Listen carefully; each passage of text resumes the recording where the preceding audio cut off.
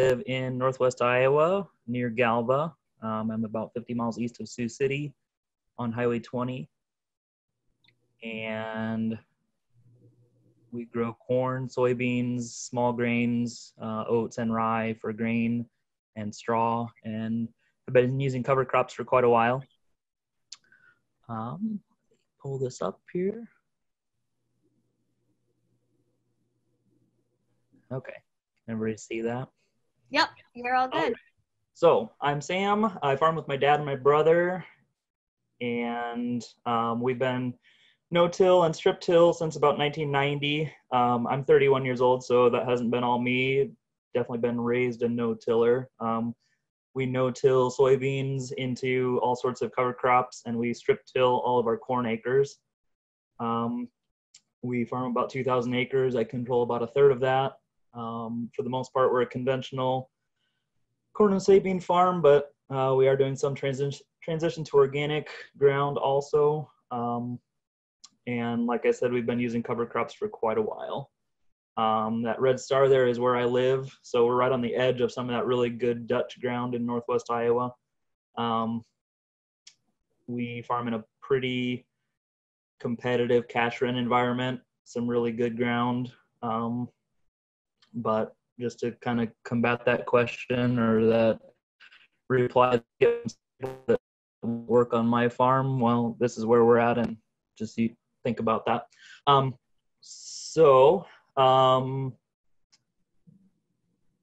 been doing cover crop research for a few years now. Starting several years ago, we had fields that had weed pressure. We used similar herbicide programs on all of our fields, and we used cover crops on some of our fields. We were kind of trialing cover crops to see what it would do for water infiltration, for soil health, trying to measure that. And some of those are kind of hard to measure, but right away we saw that the fields that had a cover crop on them were cleaner. They had less weeds in the spring when they were treated identical to the field next to it as far as herbicides go. So me being the tight farmer that I am, I figured, well, if that was a cereal rye cover crop, and I figured if the rye is doing some work, how can we capture that and utilize that weed control, weed suppression that rye is providing, and reduce our herbicide program because of it. We figured there was some talk about allelopathy of rye and the mulching effect of rye, and there was some people trying no-till organic by rolling rye, and we just decided we were going to try some things with that. That's when I got involved with PFI Cooperators program and set up some trials, and this is what I'm going to show you is just the results of those trials. This first one is from 2018, and then I did 2 trials in 2019, pretty much all centering around how we can capture the benefits of a cereal rye cover crop before soybeans. And I'm not a statistician. I'm not any really good at stats at all. I probably failed statistics in high school, but I've got land and some interest in seeing what cover crops can do. So I'll talk about some results here, and I think Gina's going to pick that apart and show if maybe the science behind it is what's causing this, or did I just get lucky, or how some of these are working, and we'll definitely show or see that in the pictures I'm going to show you. So my ultimate goal was, can I offset some of the cost of establishing a cover crop by reducing my herbicide use? So in the pictures I'm going to show you on this trial, it was actually the first year that this farm had a cover crop at all. And it was a farm that had some decent weed pressure. It's been no-tilled for a long time. So mare's tail and water hemp and giant ragweed were problems. And this farm had just been corn and soy in rotation. And on some of our other farms, we're doing a multi or extended rotation too with small grains. So we'll talk about that a little bit later. So for this trial, we put on 75 pounds of Elbon cereal rye in September with a high boy Haggie. Elbon rye is a pretty small seeded rye also. It's about 20,000 seeds per pound. So that's a pretty good rate of that. But considering some of the people that are doing no-till organic were trying that, are using like 3 or 4 bushels of rye. That was the rate we picked. We terminated that right at planting in May. They're 15-inch beans, about 140,000 population. There's just a picture of putting on the rye with the haggy. There's another picture. This is how we set up that trial. So PFI cooperators program is really strong on random replicated trials. So there's 4 reps of 4 treatments, and these were half-mile long rows. Every one of these colors was a half-mile long row. So this is almost a 40-acre trial. So it's definitely a larger scale thing than a small plot at a university or something like that. So what we trialed was a full herbicide program, what we'd normally use on all of our acres, with a cover crop and without a cover crop. And then where we had cover crop, I did a reduced cost program and then a no residual program. So that was, and we'll get into the herbicides used, but it was 2,4-D early and then just Roundup glyphosate after that. So we measured the cover crop biomass when I sprayed the rye, and just killed it with glyphosate. It was about 3,800 pounds an acre. So that was roughly knee-high rye. Had a pretty good stand though. And then in 2018, I don't know about in Iowa anyway, I saw some attendees from the Far East and the Northeast. I don't know what your weather was like last spring, but it was pretty wild here. When I was thinking about putting beans in the planter to go plant beans, and we plant a lot of beans before corn, we had a snowstorm. So then I ended up planting a fair amount of my corn right after a snowstorm. You can see the storm track here from the 13th to the 15th of April. So a lot of times we like to be planting corn by then. So we were pretty much planting while there was still snow in the ditches. We'll get into a bunch of this, but as you can kind of see here, out of all those different trials, yield wasn't affected by either the cover crop or no cover crop or different rates of herbicide. So that's not even really a consideration. There was no statistical difference between the yields there. This is just the listing of the herbicides that I used. This was a pretty full program, so about $35 an acre plus application costs for 3 trips, a pre-plant, a pre-emerge, and a post-emerge trip. Several modes of action there.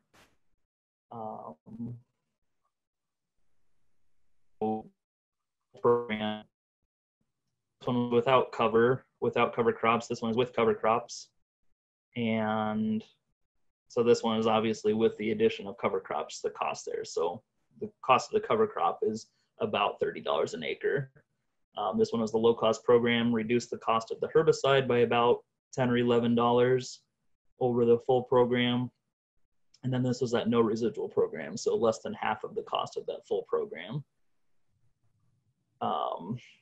Ultimately, the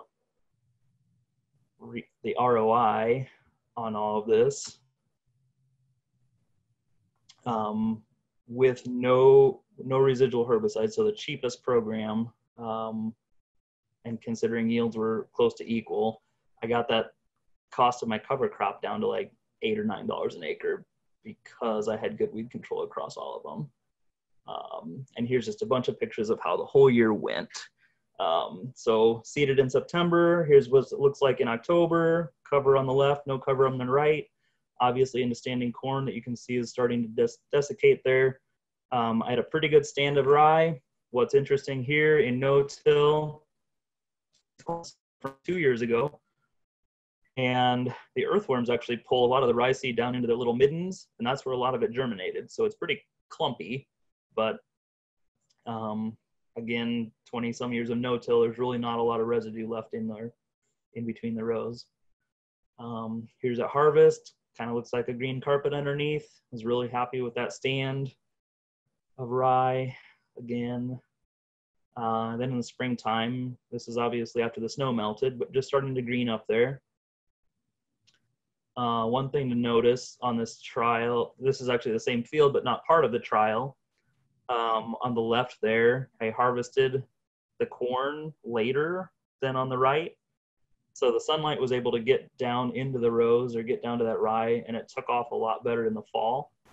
So it increased biomass there because I harvested the corn earlier. This was an early season corn. This was a late season corn, but just something to think about when you're scouting in the spring. If you think you have adequate biomass, maybe that's why. And this is definitely something we need to scout for in the spring to see if we have enough biomass to be able to reduce our herbicides. We talk about a lot of times rye has as much biomass underground as above ground. Well, there's a picture of maybe 6-inch tall rye with how much root mass is under there. So even though I'm looking for above ground biomass to compete with weeds, just the underground competition of this amount of root mass underneath can just take up soil space that lets or doesn't let weed roots grow very well. There's my favorite way to plant no-till into rye. We've planted into a lot bigger rye than that, but like I said, this is maybe knee-high rye. We've planted into rye where it's well above the planter boxes, but it works incredibly well, in my opinion. We don't have anything really special on our planter. We raised our row cleaners, but other than that, we just don't have a whole lot of problems. That is planting the trial, so I'd left some strips that didn't have cover. So that's just kind of what it looks like there. Bare dirt on the right versus a good cover on the left. Well, on both sides there, but so this was shortly after I sprayed the rye. You can tell I'd sprayed the end rows just a little bit before that. And so there, look what the beans look like after they started coming up through completely dead rye. Pretty hard to see the beans coming up from the road, and hard to row those beans from the road, but you can tell we do a pretty good job of putting 15-inch rows of beans between 30-inch rows of corn with GPS, and that really helps get the beans in the ground with the planter. And that's kind of a key to planting green, is you need to get your seed deep enough in the ground, either with more weight on the planter or however you need to set up your planter to get the beans in the ground. So there's what the beans look like in June. I didn't roll this rye or anything, I just sprayed it. So you can tell these strips were 60 feet wide too, these trial strips. So you can tell on this side, it was a different herbicide program than on this side, and for whatever reason, the rye really laid down on this side and stayed standing over here. But ultimately, that didn't affect yield at all. So into July, this was when I was going to spray fungicide on beans. You can tell how much physical mulch is under those beans, just on the edge here. But pretty good looking beans. Not much for weed pressure there. Again, looking out across, don't see much for weeds there across those strips that had no residual herbicide. Again, pretty darn clean beans, considering there's some strips there that just had a shot of 2,4-D early and a shot of glyphosate to kill the rye. And then what really matters is at harvest. This was right before harvest, and I don't see any water hemp poking up through any of these strips. There's the first treatment was full herbicide with cover. Second treatment was full herbicide program without covers. Again, just looking out across those strips, there's not much for weeds there at all. So what did we learn from that? Weed control is just about perfect across all the reps and treatments. So if I got equal weed control equal yields and spent less on herbicide, obviously I can apply that savings to the cost of the cover crop. Some questions when I've spoke about this before was if I can reduce the number of sprayer passes. I think I could. For the kind of consistency of data on this trial, I wanted to run over as many beans on each strip as I could. So even if I wasn't going to spray anything, I would probably still drive over those passes just to be, so we couldn't say that yield was affected by wheel tracks or something like that from the sprayer. So, and at the end of the day, yields on these were comparable to all the other farms around without cover crops. So my thoughts with that was I had good biomass early. I didn't have huge biomass. Some people talk about needing 5 or 6 or 7,000 pounds of dry biomass in the spring, but I got by with 3,800 pounds. So maybe we aren't thinking totally correctly that it's just all about a number, but maybe about timing of that biomass, that I had good biomass early versus, you know, if I would have let this rye grow until July, I would have had great biomass. But at the end of the day, I don't want to sacrifice my planting date and I don't want to sacrifice any yield. So I'm going to plant in between late April and mid-May. That's to get the best yields in our area. And yeah, so I guess with this whole system, we just need to manage the cover crops for a goal. And my goal now with cover crops is for weed control. So we kind of looked at this as a whole system approach. You know, do I want early biomass? Does that mean harvesting corn earlier? Does that mean planting upright corn varieties that have an upright leaf architecture to let more light in to that standing corn earlier? Obviously, the finer details of planter setup and all that I need a good stand of beans, regardless of what kind of cover crop is out there. So there's a lot of things to think about there. But conclusion of 2018 trials, I mean, I got away with murder. I did everything that I wanted out of that trial. And everything just worked perfectly. So I wish I could say that for every year. So we'll get into some 2019 stuff where things didn't work as well. But obviously 2018 showed some of the potential of this whole system. Hell, there's a few things about that whole system approach. A lot of people get hung up on rate of rye and a rate or a date. And my big thing is get enough to make you happy. And especially if you can time that right before you get some moisture, some rain, you'll be in good shape.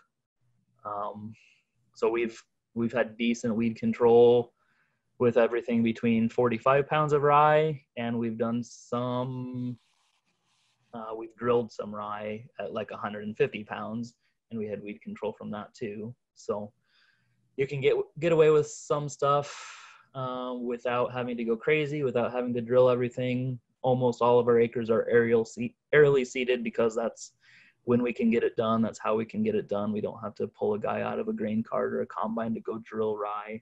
It's done in September and write the check and go on. So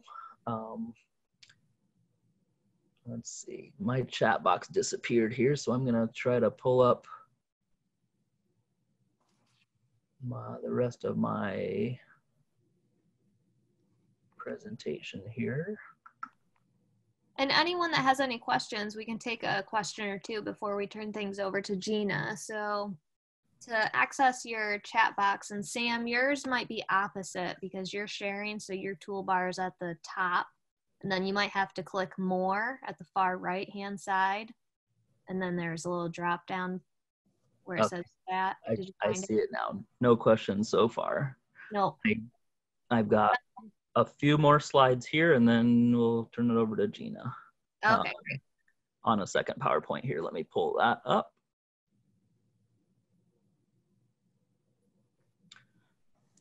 Okay, I've got it pulled up on my end. I need to share the screen here.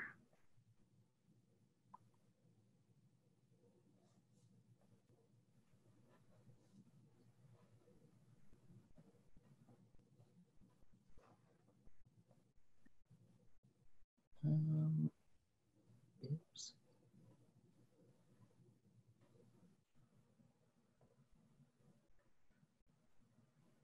Technical difficulties. Well, if anyone does have a question, now's a good time to throw that in the chat box. Are you doing trials again this year, this coming season, Sam? So yeah, we're gonna do some on these trials. Obviously more site years of similar trials. What we found out, and I'll get to that in 2019 trials though, that once I've done these treatments on a set of strips, it's awfully hard to do research on that set of strips again because there's some things that might happen based on how I manage those strips. Sure. We'll get into that just a little bit. I'm really going to pay attention to what my corn yields are on some of these strips in this following year.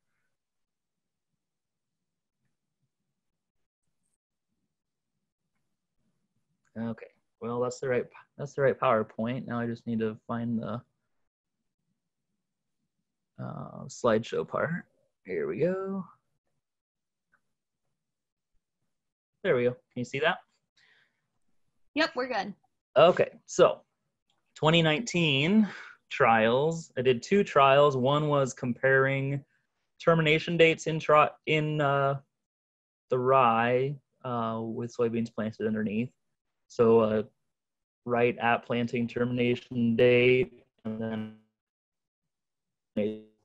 so what we thought about from 2018 that maybe we would have consistent weed control every year with enough biomass.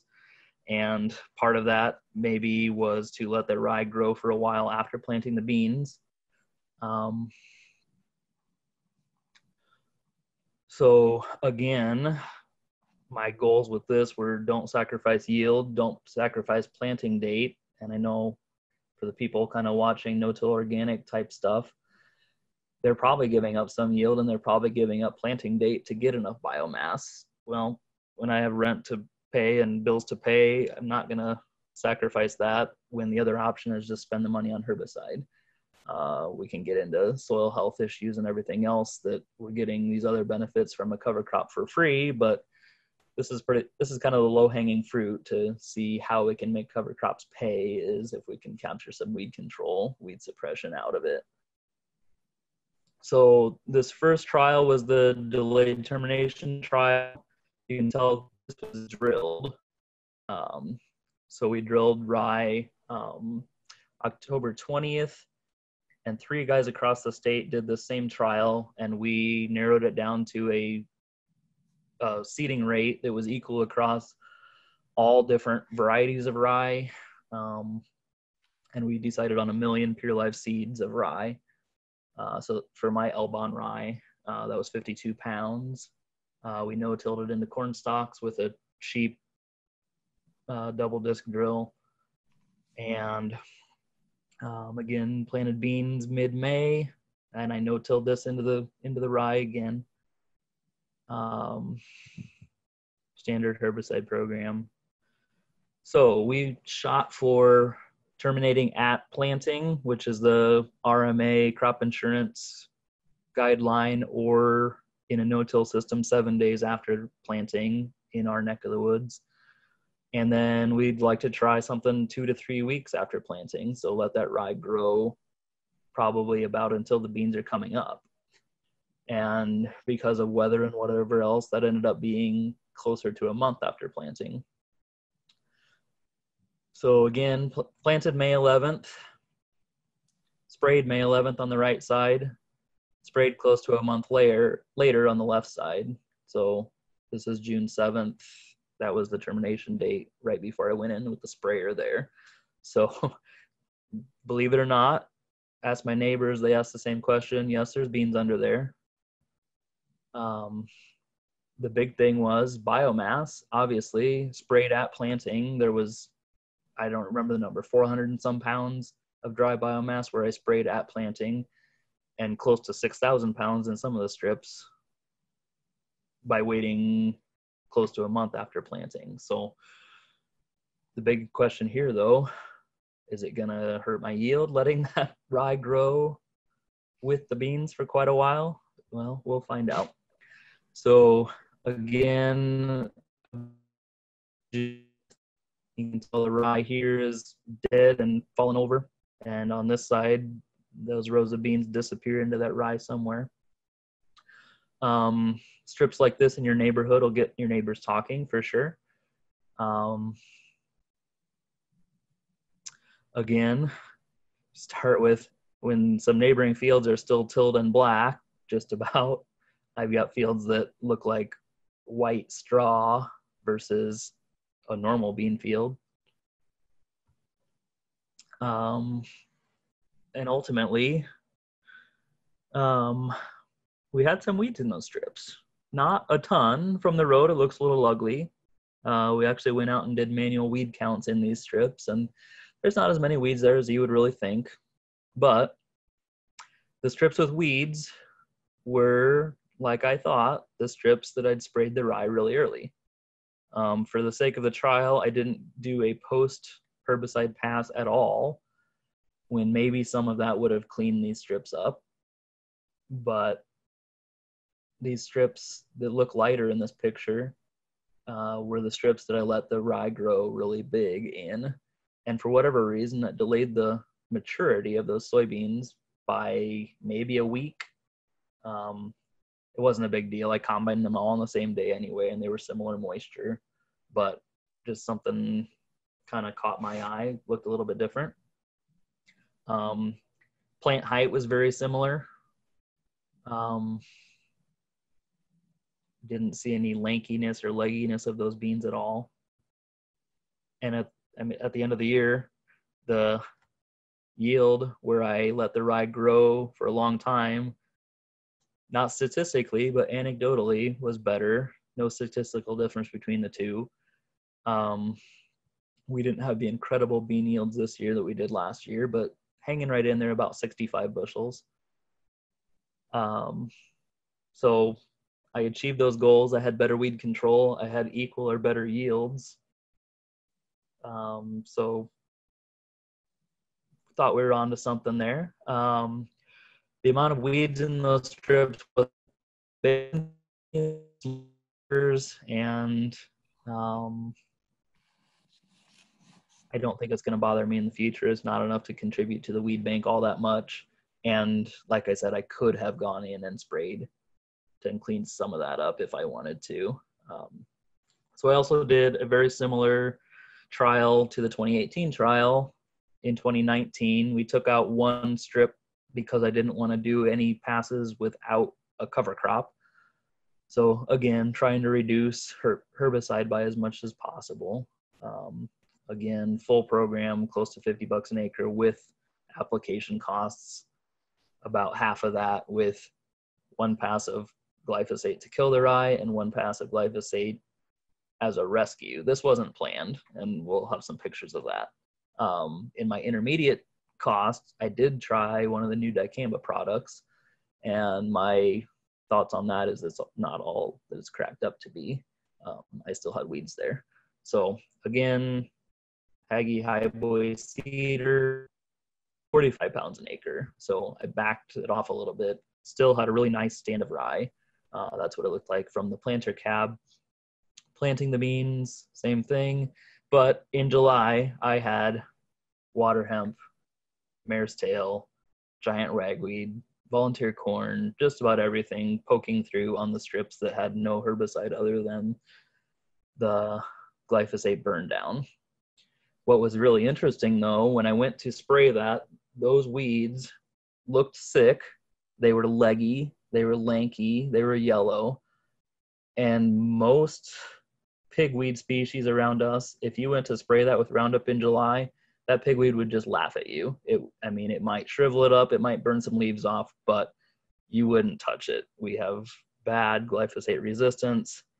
And in this trial, for whatever reason, almost all of those water hemps died. So just that water hemp that had competed with the rye above ground and below ground, had come up through a rye mulch, had physical shading early in its life because of that rye. It was sick, and It didn't take a lot to kill it. Again, I think I sprayed a quart of Roundup, so with adjuvants. And normally Roundup wouldn't clean it up that good in July, but it did on this. So there's some things to trial, definitely for next year. That's what I like. The full mold system works pretty good for us, pretty clean beans. In these other strips, a lot of these weeds in the second or the 2-pass strip, those are volunteer corn plants. And I didn't use any volunteer corn killer, no clethodim, nothing like that. So most of those weeds are volunteer corn. In that no pass at all that only burn down pass program, the biggest weeds out there are mare's tail.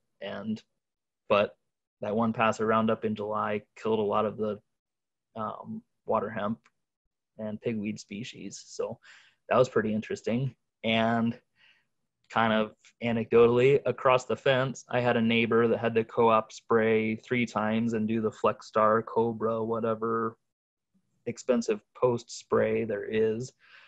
He threw the book at it, and even all these strips were cleaner than his beans. So you can do a lot of things and still not have very good weed control. So that brings up kind of what my conclusion with some of these is, that I'm going to use cereal rye as another mode of action, that it may not replace my herbicide. It may not replace all of it. It might replace part of it, but even with the best herbicide programs, you're still going to have some weeds. Even the best herbicide programs might have a 95% kill rate or something like that. You've still got some weed escapes. You've always still got some water hemp coming through the beans in August. It germinates all year. So if I could get that from 95 to 99%, something like that, how much does that reduce my weed seed bank at the end of the day? So I'm just going to use it like another mode of action, that it might improve my herbicide program, whatever I choose that to be, but knowing that it can have pretty good weed suppression effects, I can scout for that in the spring. I can assess looks like, what my stand looks like. Do I have a good consistent stand? And can I reduce my herbicide program? I might have all the herbicide in the shed, but do I need to use all of them because I have a good path, or I have a good stand of rye? And then if I do have some weeds come through that rye, maybe those weeds aren't very healthy, have been competed with by the rye, and I might still have some tools in the toolbox to clean up that soybean field if I need to midsummer, and maybe do that effectively. So again, in that trial, pretty similar yields across all the strips. No statistical difference again between any of them, and decent weed control, but not as good as 2018. So 2018 was a pretty easy weed control year in my mind. 2018 was a nightmare, and we made it through with pretty minimal costs and a cover crop. So there's kind of my findings, results, and honestly, these trials bring up more questions than they do answers. We always like to joke that we may not come up with the right answers, but at the end of the day, can we ask the right questions? So that's kind of what I'm going to look to next year, is plant my cover crops, scout for weeds, apply my basic herbicide program, and treat as needed. And then we can get into that another day, but I believe there's a ton of other benefits from a cover crop, whether it's a monoculture rye cover crop or a diverse cover crop mix. There's so many other benefits, especially in a no-till system. And we're getting all of those for free if we can pay for that cover crop in weed control. So that's what I've got. I can turn it over to Gina, and maybe she'll back up some of my ideas with some real hard university data, and we'll go from there. Yeah, thanks, Sam. You have great pictures.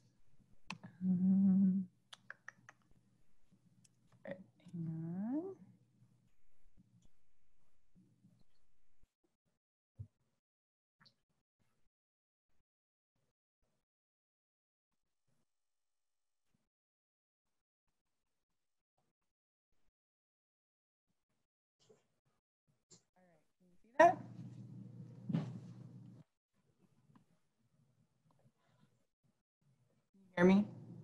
Yep, you're all good. Yep. Perfect.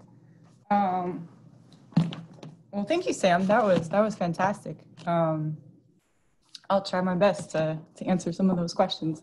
So Sam did such a good job presenting his hypotheses, better than I'm going to do. But my main question going into my research was how much do cover crops control weeds in corn and soybean systems? And before I can ask that question, I had to think about what does it mean to control weeds? So there are a couple ways to quantify weed pressure. One is weed biomass. So you can go out and imagine chopping down all the weeds and then weighing them. And this is maybe one of the more time-consuming measurements, but it's also the thing that most people are interested in because weed biomass is what actually affects crop yields. But you could also go out and just count the number of weeds. This is a lot simpler, as Sam will probably tell you. And weed density and biomass are often related, but not always. So you could imagine a situation where you have 100 tiny little weeds, like these little guys. So you would have a high weed density, but low weed biomass. Or you could have just one giant weed where you have low weed density, but high weed biomass. So when possible, we like to have measurements of both of these. The third one is the weed seed bank. And this one, it's of long-term interest, like Sam was talking about. You want to know if your weed seed bank is growing or if it's reducing, but it also takes a long time to change. So it requires long-term experiments, which in a lot of university-based research, they're only 3 years. So this one, while it's of interest, it's a lot rarer to get that kind of data. So the first thing I did with a bunch of other people, which I'll talk about later, is we looked to see what researchers have already found. So we looked for research that had been done in one of the 12 states shown here. And these are the top corn producing states in the US. And so we chose to look there. I know we have someone from Ohio, so you're over here. And we found 15 studies that had looked at the effect of winter cover crops in corn soybean systems. So we were very targeted. We wanted to know how cover crops planted in overwintering cover crops would affect weeds, specifically in corn soybean systems. And so from these 15 studies, we extracted 123 comparisons of weed biomass in a cover cropped and a no cover cropped treatment. There were 119 weed density comparisons, and there were no weed seed bank comparisons. And this is probably because most of the studies, all but one, were only in place for 2 seasons, and the one study was in place 4 seasons. So these are all fairly short-term trials that were included. And this is what we found when we combined all of this data. So these are the results for weed biomass. And what this figure represents is the change in weed biomass relative to the no cover treatment. So I'll kind of walk you through this. We broke it up by cover crop type. So a grass cover crop showed a mean reduction of 68% in the weed biomass. So if you used a grass cover crop, the weed biomass in that treatment was 68% less than in the no cover treatment. And I've used yellow to indicate something that was statistically significant, which means that we're confident that this was an actual reduction. And the gray indicates a number where it was not statistically significant, so we're not confident that there was an actual effect of the cover crop on the weed biomass. So you can see that the non-grass cover crops, which included both legumes and grass legume mixtures, didn't have a significant effect on weed biomass in all of the studies that we surveyed. The measurement timing was another thing we looked at. So if you're measuring the weed biomass before you're planting your cash crop, you see a bigger reduction compared to after planting, but you still see a significant reduction after planting. And then the type of weed, unsurprisingly, the winter annuals were reduced the most by using cover crops, followed by summer annuals, and perennials were not significantly affected by using a cover crop in the corn soybean systems. So that's weed biomass, and weed density showed no significant changes with the use of cover crops. That just shows that cover crops may not be reducing the number of weeds, but I think like Sam has seen, it reduces the size of the weeds, and the size of the weed affects how easily it is killed by herbicides. So a smaller weed is much easier to kill. So like Sam said, using the cover crop might be seen as a way of just making your herbicide program more effective. And I think the results from this research synthesis support that. So the title of this Farminar is Cereal Rye for Weed Management, which I think is appropriate because we saw that the grasses were the most effective way to reduce your weeds. So we wanted to know what might be a target cover crop biomass production that you need in order to get this reduction in weed biomass. And we found that across all of these studies, you need an average of 4,500 pounds of grass cover crop biomass per acre. And with that, you get a 75% reduction in weed biomass. And so Sam has a good sense of how much of what that looks like. But if you don't, a pop can is approximately, if you have rye that's as tall as a pop can, it's about 1,000 pounds per acre. So you can imagine that you would need about 4.5 soda cans tall. Your rye would have to be that tall in order for it to be 4,500 pounds per acre. And I tested this at home, and I'm pretty tall, but it is up to my knee. And Sam also, I think, mentioned that it was knee high when he got around 4,000 pounds per acre. I think this is a good. We also wanted to know how likely it is that you'll get 4,500 pounds of cover crop biomass per acre, given different planting dates and different termination combinations. So we used a crop model to simulate rye growth at 3 different planting dates. And we used 35 years of weather data. And so what I'm showing is I'll walk you through it. It shows a 50% probability. So given if you plant your cover crop September 15th in Iowa, I can show results from the entire Midwest. I assume most people would be from Iowa, so I trimmed it down, but we can talk about the rest of the Midwest easily. So in Iowa, if you plant your cover crop September 15th, if you terminate by, it looks like early April down in the southern part of Iowa, then you have a 50% chance of having 4,500 pounds of cover crop biomass per acre on that date that you terminate. So I kind of picked some dates from Sam's presentation. And so that's where Sam is located. And in one of the trials, he planted around September 15th, it sounded like. Yep.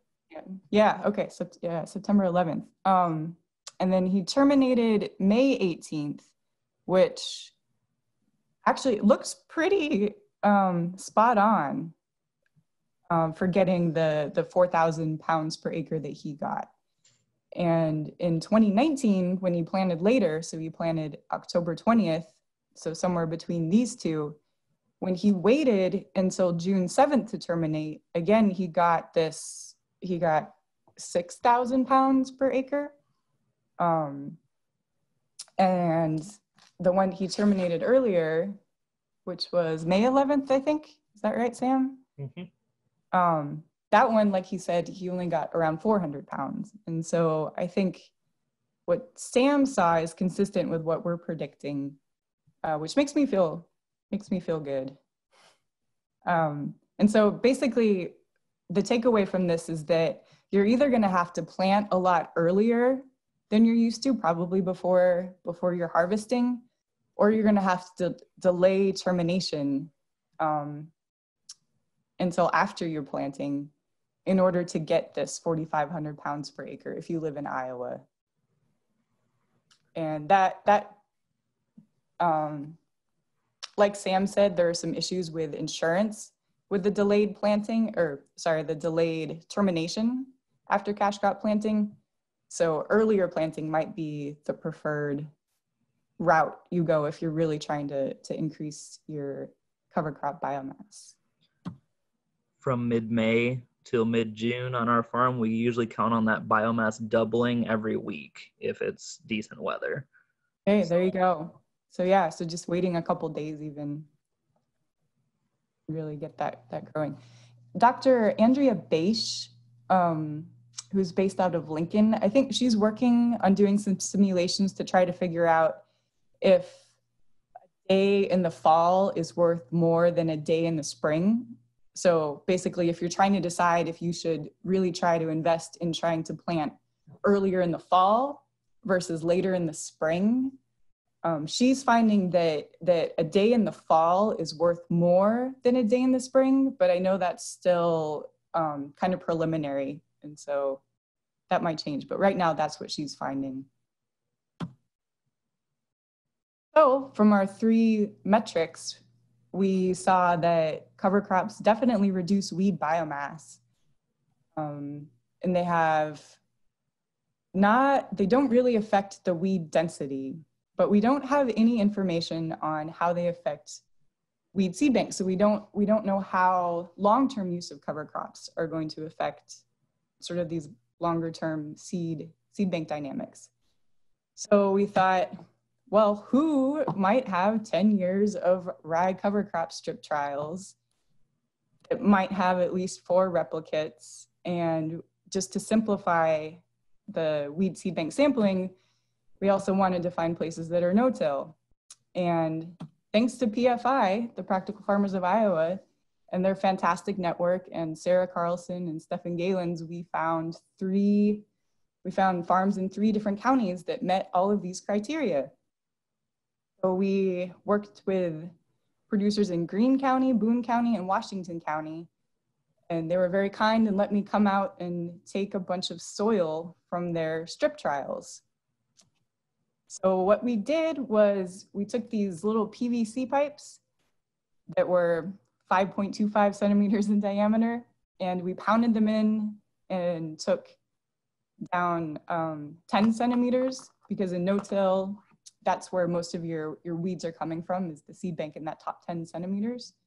So we pulled that out and then punched the soil into a bucket. We took 25 of these cores per plot. So we dumped those into a bucket, and then we got another bucket and did the same thing to the other plots. And once we had all of our plots collected, we dumped them into a greenhouse tray. We put them over perlite, and then we watered them. We watered them all summer long. And whenever a weed would come up, we would identify it and tally it. And we would pull it. I left some weeds in the trays just so I could get this picture. So this is one site, and one of let's see if you can see this. Yeah. So this is one treatment and this is the other treatment. And you can kind of visually see a difference. Not super striking, but there is a difference. So this is the soil that was pulled from the cover crop strips, and this is the soil that was pulled from the no cover strips. And again, this is just from one of the sites. And so once we added everything up, these are the results we got. So I've ordered these by site. So the Green County had a grain rotation, a soybean corn rotation. In Boone, they had both a corn silage and a corn grain rotation. And in the Washington County, they had a corn soybean grain rotation. So the black bars represent the number of weed seeds per square foot in the no cover treatment, and the green is the weed seed bank in the strips that received the rye cover crop treatment for the past 10 years. And actually the Boone location, they've had their strips in place for over 15 now, I think. So these are great long-term studies. This red dotted line represents what you might expect in sort of an average Midwestern production field. And that was estimated based on a bunch of different samplings across the Midwest. So it's across the Midwest and it's very rough, but I just wanted to provide it to give you sort of a benchmark to look at this. So I ordered the sites based on the size of the black bar. So as you move from left to right, the number of weed seeds in the control goes down. And something you'll also notice is that as you move from left to right, the effect of the cover crop on the weed seed bank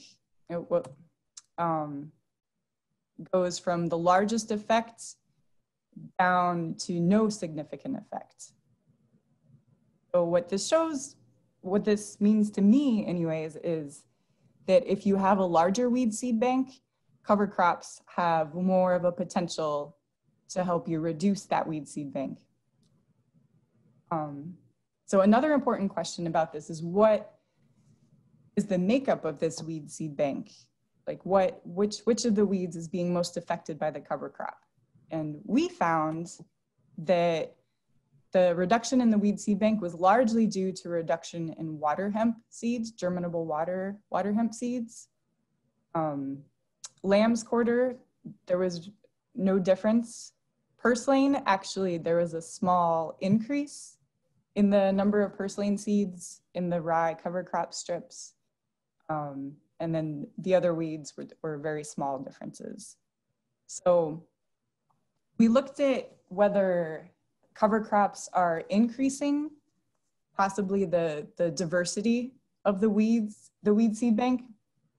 And there is a trend towards an increase, but it isn't significant. And I think that's just because weed data is just normally, it's very messy. So it's really hard to find significant differences, but there is a trend.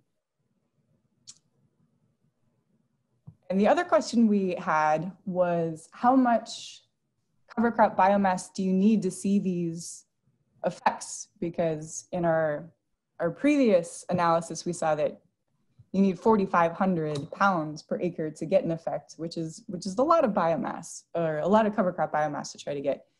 But in this case, we took the average cover crop biomass production over the past 10 years for each site. So the Green County site averaged over the last 10 years, they've gotten around 400 pounds per acre of cover crop biomass. The Boone silage site has gotten almost 2,000 pounds per acre, and that's compared to the Boone grain, which got about half of that. And that's due to the earlier cover crop planting that they're able to do because they take that corn off for silage. And then Washington, again, their average was around 1,200 pounds per acre. So this shows that even with fairly small cover crop biomass production, you can still get a really drastic and significant reduction in your weed seed bank. Just to summarize, what I found in my research is that weed biomass is significantly reduced by grass cover crops. It's not affected by non-grass cover crops, so that's something to keep in mind. But you do need a fair amount of cover crop production in order to see a really significant reduction. And weed density, there was no significant decrease in response to cover cropping. But the weed seed bank showed that long-term cover cropping reduces the size of the weed seed bank. In particular, in the sites that we looked at, there was a big reduction in the number of water hemp seeds in the seed bank. And even low cover crop production, biomass-wise, seems to still have a positive effect on reducing the weed seed bank. And with that, I of course want to thank the farmers that let me onto their fields, so Jim Funky and Keith Kohler and Rob Stout. Thank you very much. And like I said, so science is not something you do by yourself. So I have to thank my collaborators who are listed alphabetically, I want to note. Andrea Bache and Lydia English, Matt Liebman, Rafael Martinez-Feria, and David Weisberger. And of course, the wonderful PFI staff, Sarah Carlson and Stefan Galens. And I should thank Sarah, who provided money to help me do this study. So with that, I'm done. Great, thanks, Gina. Yeah. Sam. So now we have some time that we can open things up, and if anybody has any questions, they want to, you know, some clarifying questions or probe for, you know, if either of them have any further research they're thinking about, now's the time to do it. And to ask your questions, what you need to do is just hover your mouse at the bottom of your screen and a black toolbar will pop up, and then hit the chat icon, and that'll allow you to open that chat box and type in your questions so that we can see them on our end. Gina, I have a question for you. I don't know if you can pull your PowerPoint back up. Oh, go ahead. On the slide that had pictures of weeds growing in your trays. Yeah. Let's see. Do it? I don't think I've ever seen anybody do research like that. That's probably one of a kind thing to water weed seeds all year. Yeah, that was. But I know on the ISU extension side of things, John Sawyer has done some research on even what leaving one water hemp plant go, letting it grow, letting it produce seed, running it through a combine and spraying that seed. Yeah. What it can to your Yeah. scares me a little bit. So on the left side, cover crop, do you know how many of those weeds coming up, or you identified them? Are any of those weeds coming up cover crop species that were hard seed or volunteer seed or anything of a intentional cover crop species? That's really funny. I'm assuming you're talking about this. That sure looks like a brassica of some sort. Yep. Rapeseed or something. And it is. It's so this cooperator, I guess, was trying out cover crop mixes in another part of his farm. And so he said some of that seed must have gotten mixed in this cover crop plot. And so, yeah, that's definitely a brassica cover crop seed that has been sitting there for who knows how long. And yeah, you're spot on. One of my lab mates is, weed research is really tedious. That's something I'm learning. So she is collecting water hemp plants throughout the season and counting how many seeds they're producing. And I think she found one plant that had produced 1 million seeds. Mm-hmm. Wow. So yeah, one plant can definitely, especially water hemp with their tiny little seeds, can really spill a lot of seeds into your soil quickly. And then the organic side of me is asking, lack of grass species as weeds in your trays. Did you count much for grass species, or it didn't add up to a whole lot, or? Yeah, it didn't. So I think everything else was just really trumped by the water hemp numbers.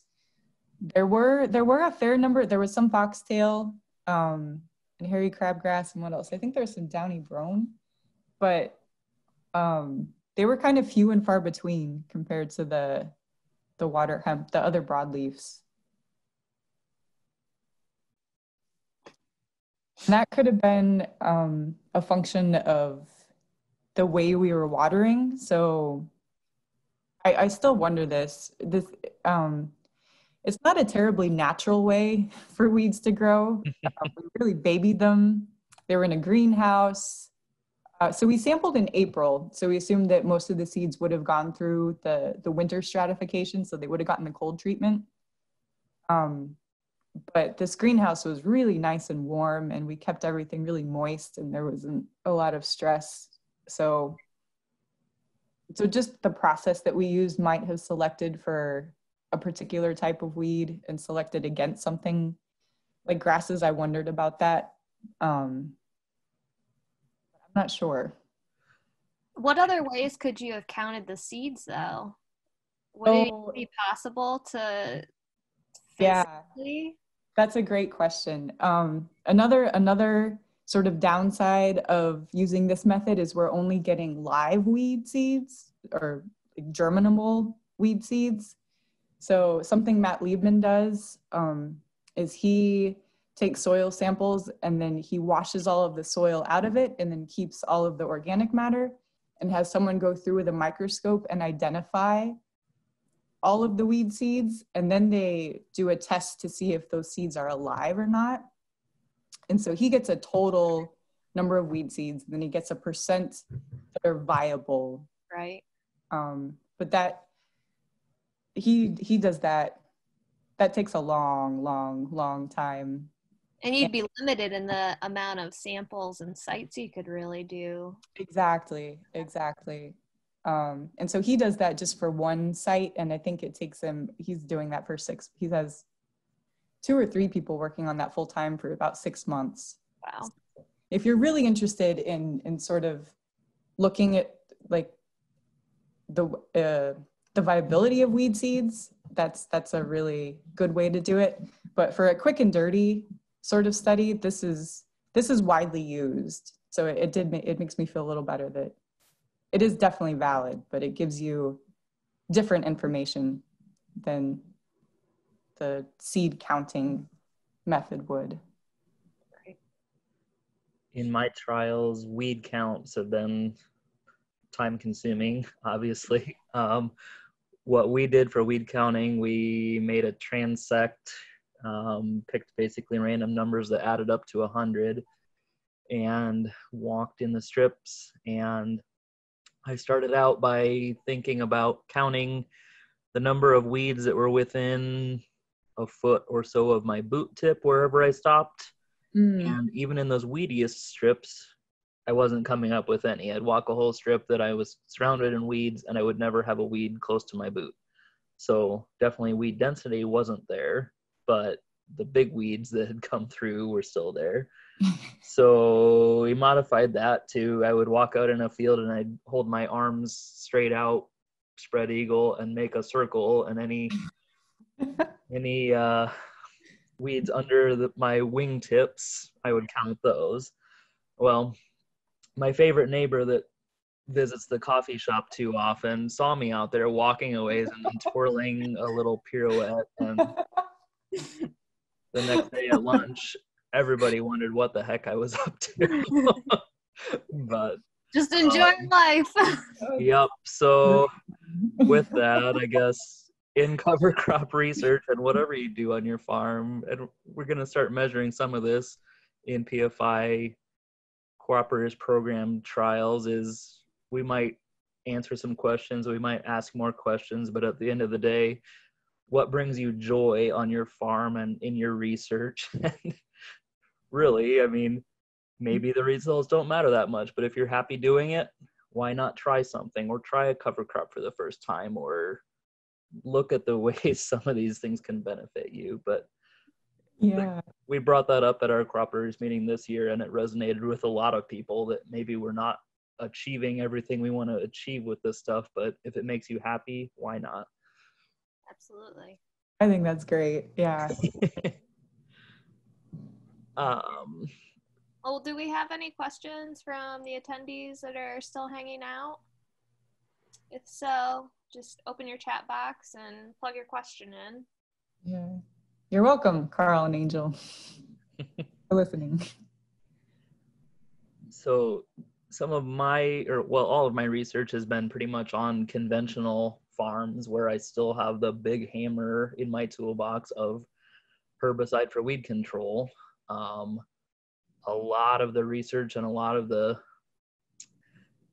things that you might looking at cover crops for weed control is all on the organic side and using cover crop based no-till organic systems. And there's some real promise in some of that. I think most everybody agrees there's still some kinks to work out, and there's still the potential for catastrophic failure in about anything. But I think, and I'm hoping, even some of the research and results that I'm getting from my trials might help in some of those systems where I might be able to push the envelope a little bit because I still have that option to rescue things. But yeah. Here's a question. Sam, what are other bonus benefits you've observed with using cover crops? So we've been long-term no-till for a long time. We used no-till quite a while back to reduce labor, to reduce erosion. Obviously, we sit in some kind of rolling hills, nothing crazy, but we do have a fair amount of terraces. And we had some farms that probably needed more terraces, and we learned that by using no-till, we could reduce some of that downhill movement of soil. But one of the side effects, one of the downsides of no-till for us is we had compaction that was hard to fix. I wouldn't agree that deep tillage fixes compaction, but it can alleviate things temporarily. And cover crops for us sent roots really deep into the soil, increased our organic matter, but made root channels deep through that compaction layer that increased our water infiltration to the point where when we get those ridiculous rains in the spring and summer where the whole field just looks like a sheen of water, we can pull up to a fence between a neighbor's field and ours, and the neighbor's field just looks like a skating rink or a pond. It's just completely saturated. And his water on his farm moves horizontally, and ours moves down. It moves vertically. It goes straight in the soil. So we've built that soil structure. We've increased water infiltration. We've got those old root channels and earthworm channels that aren't being disturbed. And the water goes straight down to the point where, like in 2012, when we had a nasty drought, some of the neighbors had 50, 60, 70 bushel corn yields, and we had over 200 bushel corn yields. Wow. I wouldn't say that was necessarily because of a cover crop that year, because we don't do a ton of cover crops before corn. And if we do, they're usually winter kill type cover crops, like fall planted oats. But we built that soil structure, built that soil health to the point that we effectively weatherproofed our farm and produced some pretty good yields in adverse conditions. Also, some benefits that I see that maybe don't always pay the bills, but when I walk out in a cover crop field before I'm planting beans or after I'm planting beans, or even after I've sprayed a cover crop and it's dead and looks like straw out there, the diversity of wildlife, birds, insects, butterflies, all of these things, even in just a monoculture of a rye cover crop. I mean, you go out in a tilled field and there's not much going on. Walk out in a rye field or a cover crop field that you got headed out rye up to your armpits, and stop and listen for a little while, and there's way more birds, way more insects, just a lot of things going on. And then on the way back to the truck, jump a fawn out of the cover crop that you couldn't see from the road or something like that. Just all of those things are added benefits and bonuses for me, I guess. How long did it take before you saw the benefits in your soil structure with the cover crops? For us, it's been difficult to really narrow that down because I think we saw some of those benefits just from long-term no-till. Mm-hmm. But I think we saw that, I mean, that tale of two fields where we had one field with cover crops and one field without, and that weed control difference between the two with similar herbicide programs, that was on year one. Mm-hmm. So the very first time we tried a rye cover crop, we saw that difference. And we tried annual ryegrass and some other things, and oats and radishes and things before we really got onto cereal rye, and everybody else got onto cereal rye. And we didn't see those benefits then, but as soon as we started with cereal rye, it greens up faster in the spring, whatever other reasons, we saw those benefits from year one. I think on some of our farms that have had continuous cover crops, at least before beans, those benefits are compounding. Probably the second cycle of cover crops definitely was like the eye opener that we saw real benefits. Great, thanks. And then Gina, are you doing any more, like any follow-up with any of the collection that you've done with those 3 sites, or with further, I don't know, looking into the literature to answer some additional questions or anything? That's a good question. I'm working right now on writing up the results from these 2 studies, and so that's consuming most of my brain power. I hadn't really thought about what's next. Something, Sam, you said it's not it's not an agronomist question, but there are researchers who are looking at soundscapes and seeing how different landscapes sound as a measure of ecosystem health. And I don't think people have really looked at agriculture landscapes, listening to them, to seeing how different managements might affect the way they sound. But just based on your observations, I think that would be a really neat experiment, is just to listen to your cover crops fields in the spring versus a tilled field without cover crops. We've had somebody approach me about that, and we haven't done it yet, but it's PFI is putting some more focus on habitat and things like that. So that probably will be something to do in the future. Oh, cool. But we talked about, obviously, in the early spring, a green field versus a tilled black field, and later in the spring, a really green field compared to a freshly planted field.